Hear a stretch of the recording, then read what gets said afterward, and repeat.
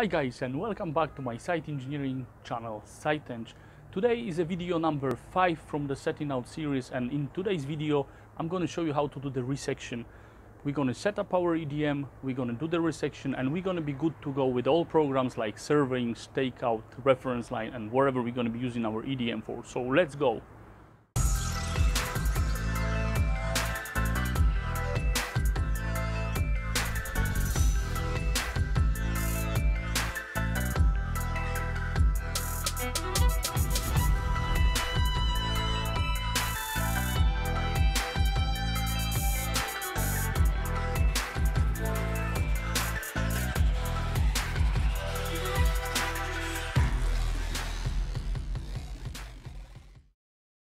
So now guys, before resection, we just want to really make sure if our EDM is still in level. So I'm going to press the key number 1, and I need to a little bit adjust it. Okay. Yeah, it's perfect. So we can now jump to do the resection. So I got my targets set here. I know this is the RT1. That one there is RT2, and we got RT3 also, and we're always going to be using 3 targets, as I told you in the theory bit. Why? And let's go then. So now we're going to enter the programs and the station setup, which is number 1. Let's go. Set up station and determine its coordinates. Yes, that's what we're going to do. But first, in this one, what I always do, I just press the page here and I want to set a job. And always when I do resection, I do the resection in the separate job. I usually use a default job or whatever job you can later delete, because the instrument is going to be saving each station. So when you keep it in your job where you keep your targets as well, it's going to be sooner or later a bit messy. And the more points you keep in the EDM, and then it's going to start really to slow down. So I first going to set the job, which is going to use F1, and I'm going to set the job here. As you can gonna see, it's default job. So I'm going to press continue. So our resection going to be done in the default job, and then press continue again, resection, and the station number is 649 in this case. We're going to press continue. And the point ID, as I said before, I'm going to start from RT1. So RT1. And that's what you're going to see. The point is not found in the job, but it's no problem with that. That's exactly what I wanted, because then I press continue and I'm going to choose the job where I keep my control points. And in this case, the job is SITENG Global. And then I'm going to press find. So you see the station is here, and then I'm going to press continue.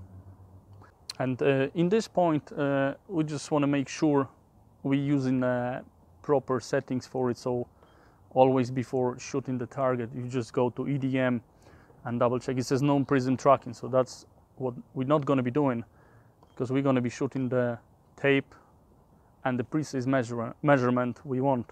So press continue, and now I'm going to use actually the button to turn the laser on, but we are ready now to measure our first point. So let's go.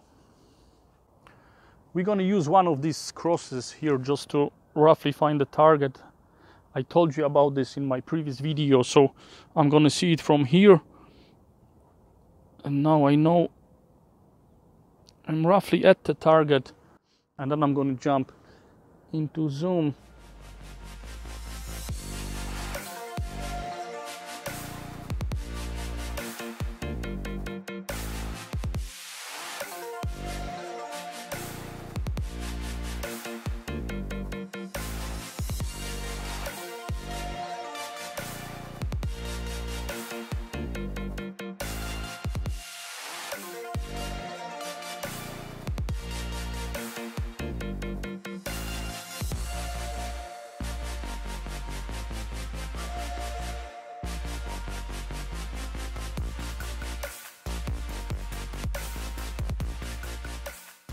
Yes, now I perfectly see it, and I'm pressing the measure button here which you're gonna see the first. So measure,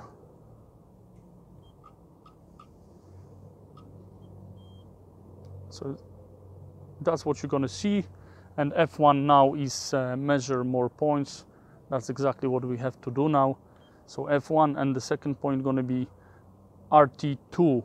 And you can actually, instead of typing the number of station, you can check it on the list. So when I press list, you're gonna see 3 targets and you can choose them. So that was the reason why I told you, if you're gonna keep the stations, when you're gonna go into the list, you're gonna see just different points, million station, wherever you're done. So let's keep it tidy, let's keep it this way, and then jump on the target number RT2, which at the same time you can view here to make sure you got the right coordinates,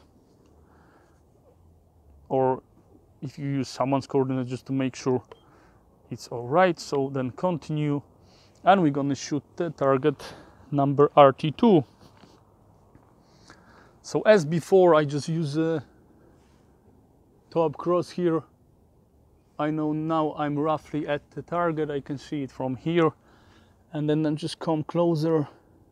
Now I'm on the target, and to measure I'm going to use one of the trigger buttons which I set on one of the first videos, and I'm very often using them, so I really recommend you to use them as well. And while I'm watching the target, I'm still on it, I can press the button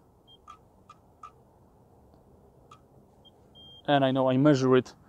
So that's the very useful them too, and loads of people doesn't even know about them really.